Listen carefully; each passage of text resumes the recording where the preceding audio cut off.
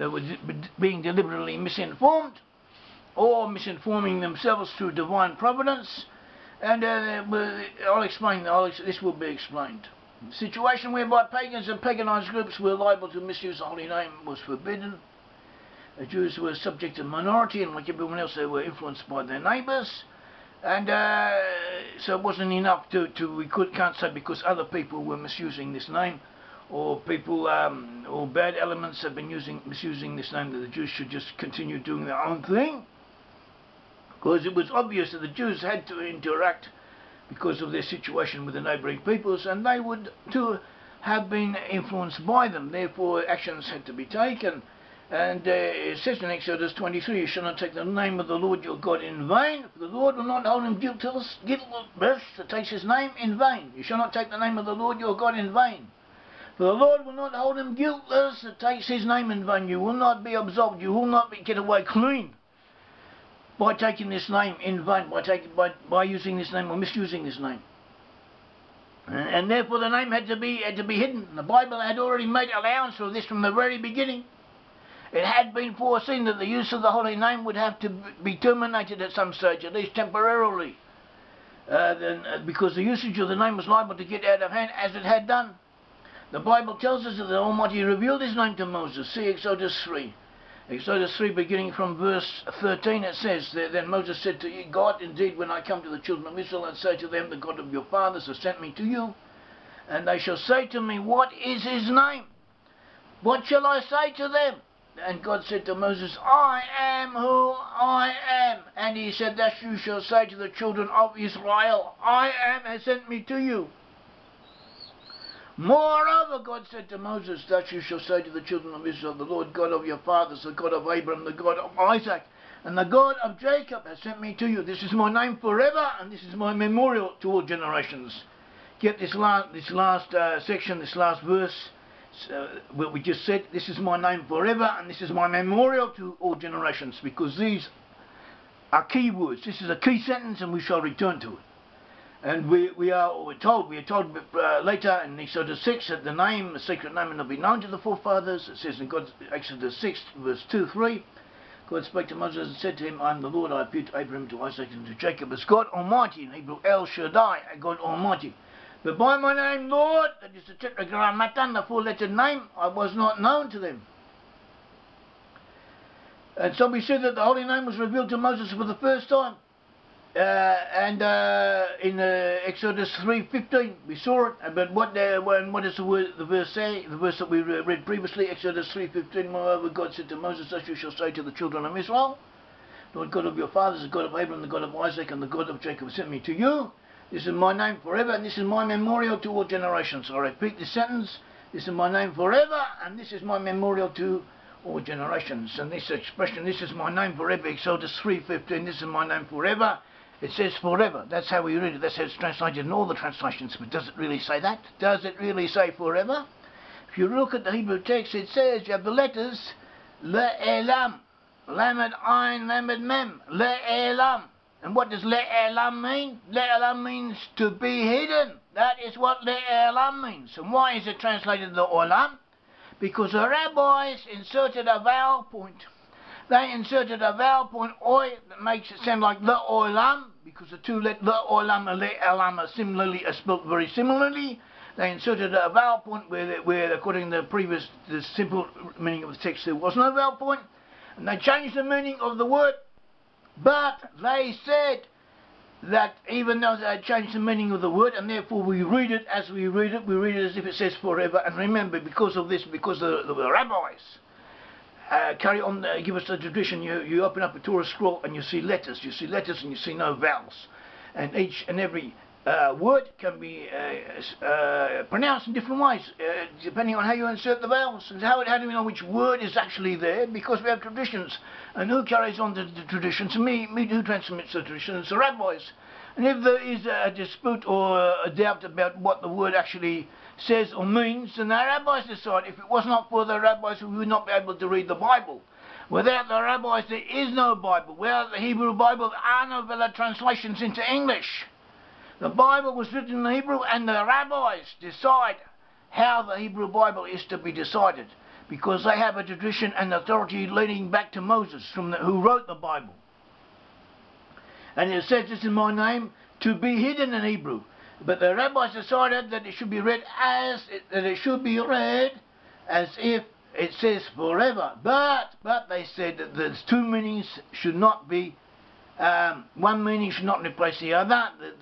The simple written meaning was also to be applied in certain circumstances. And so we have an option.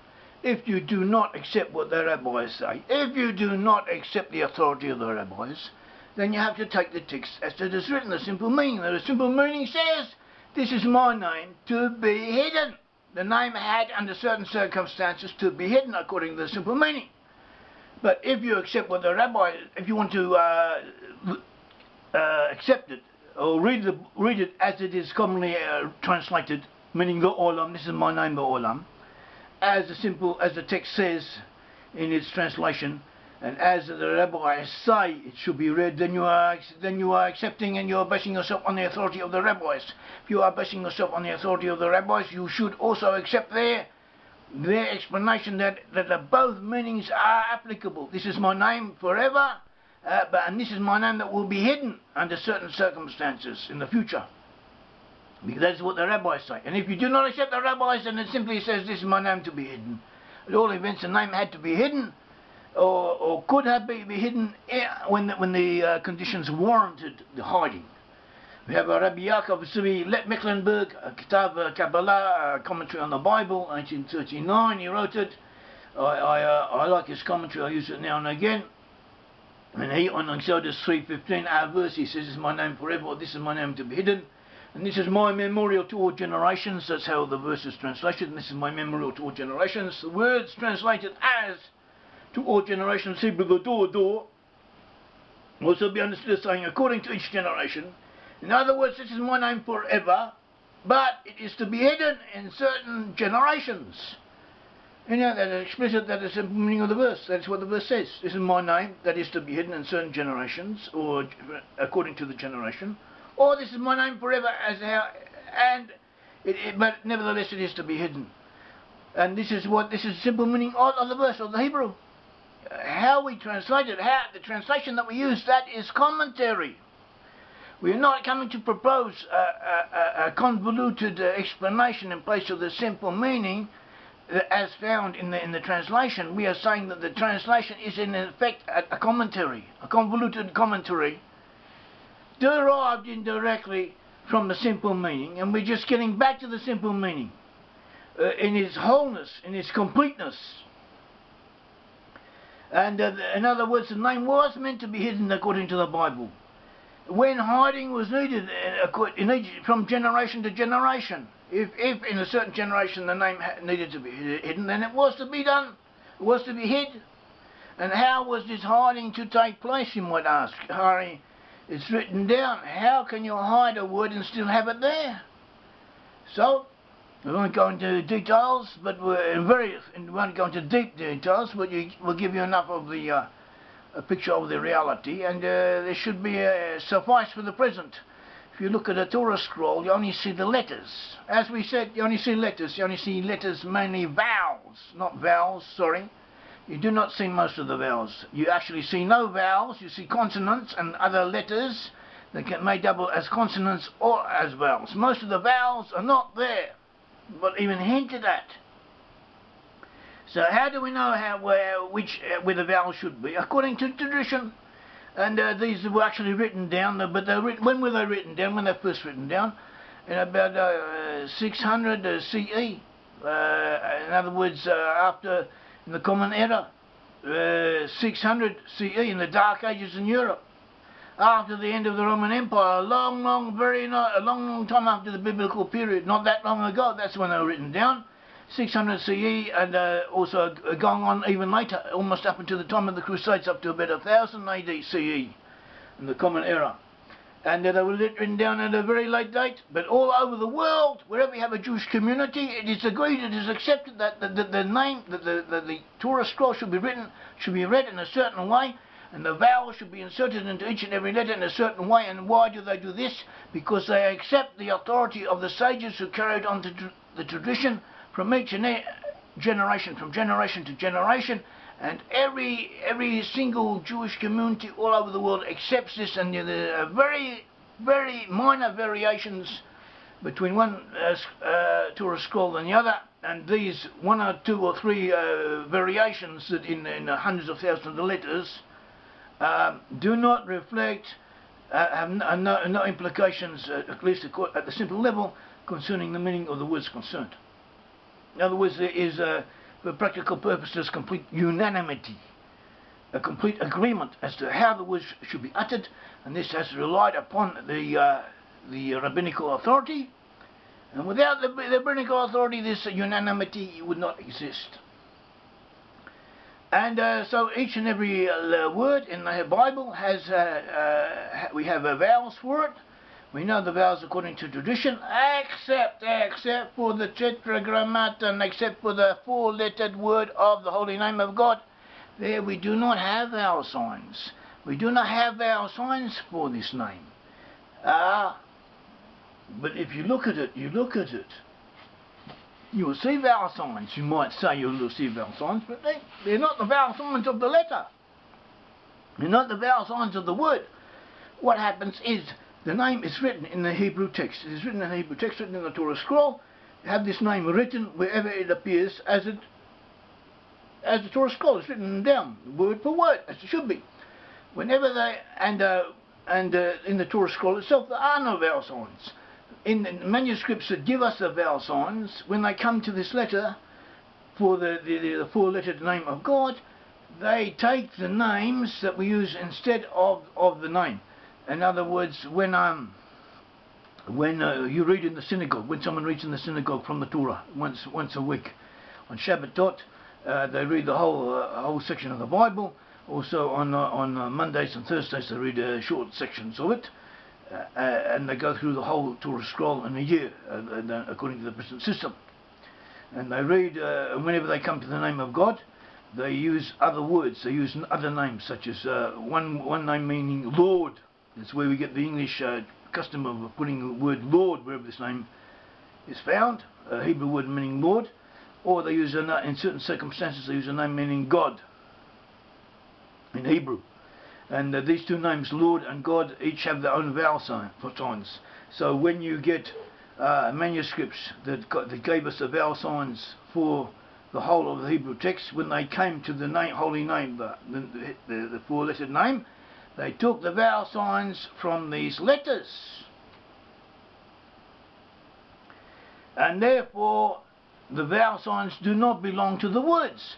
And a lot of attempts to pronounce the name, such as the recent attempt that we spoke about, mistakenly take the vowel signs and apply them to the letters, but they're from two different words.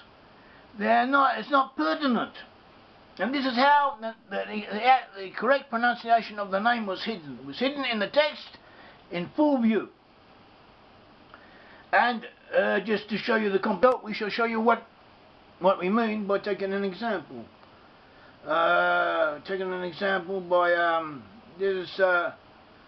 Let's take two different words, such as we have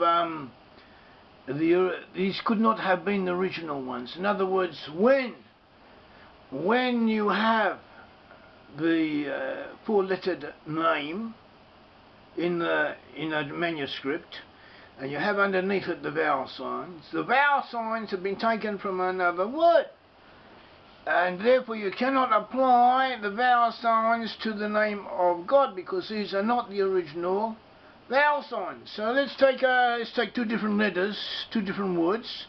We chose at random, and show what happened in English if we did this, because what would happen in English is the same thing that would happen in Hebrew. Let us take the two words bean and ones. Bean and ones. Bean, B-E-E-N. B-W-E-N. Bean. I have been. You shall have been.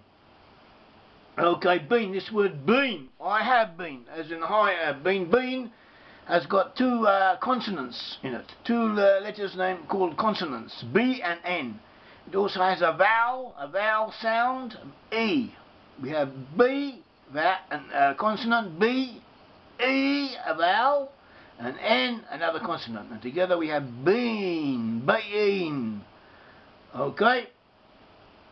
And together we get the word bean with the vowel signs, with the vowel sign and the consonants. Let's take this other word, ones, O-N-E-S. From the sentence, the original ones, ones is pronounced as ones. It has is written O-N-E-S. It is pronounced W-O-N-S. Ones. Let's take the second word. The second word, ones, O-N-E-S. Ones is pronounced as ones, W-O-N-S. Ones. There's three consonants, W, N, and S, and there's one vowel, O. Wa, O, uns, ones. Let us remove the vowel from ones, leaving us with three consonants, W, N, S. Now let's put in the place of the vowel where we took out of ones. Let's put in its place the vowel that we found in bean, the E sound. So there we get weens. Instead of ones, we get weens. This is the point, and this is a minor example, because here we're only dealing with one substitution, whereas in the name of the Almighty we are dealing with 4 or 5 substitutions of the vowels, and then we have the combinations of the substitutions, and we also have the consonants name changes, and so we get an exponential increase in the variations and the deviations from the original. And therefore we should be aware, and we should not take the name of God in vain. We should not try and give God a name which is not His. We should also be careful of this, because God forbid, it is dangerous. We saw how dangerous it was when a person was stoned for using the name in the wrong sense, in the wrong way. Do not be misled. Do not take the name of God in vain. Do not attempt to take the name of God in vain, and accept the divine providence. Accept the commandment of the Torah, the advice of the Torah, the directions of the Torah, the directions of the Bible, because this is what we are. We are Israelites. The Torah is an Israelite book. It's given to the Hebraic people, and this is a message for us, expressly for the Israelite nations, and also for all of mankind, and we should heed it. And so all attempts to express the name of God, the 4-lettered name of God, the holy name of God, are doomed to failure, because they do not know where the vowel signs are. And some of these attempts use the vowel signs as found in manuscripts, but these vowel signs found in the manuscripts are deliberately not the ones applying to the letter, because this is how divine providence wanted it. This is how the Bible is written. If you believe in the Bible, you have to believe in the Bible, and you have to take it as it is written, and it's written there for a purpose. This is a message from the God Almighty, from the God of Israel, the God of Israel to the people of Israel, with principles applying to all of humanity. This is divine truth, and it should be believed in, it has to be accepted, and we should search after the truth and not deny the truth wherever you find it. And we should ask God Almighty to guide us and to lead us in the light, to go along the right path, and to know the truth and to acknowledge it when we find it. May the Lord God of Israel bless all of us, bless all the peoples of Israel, and be with us always. Thank you.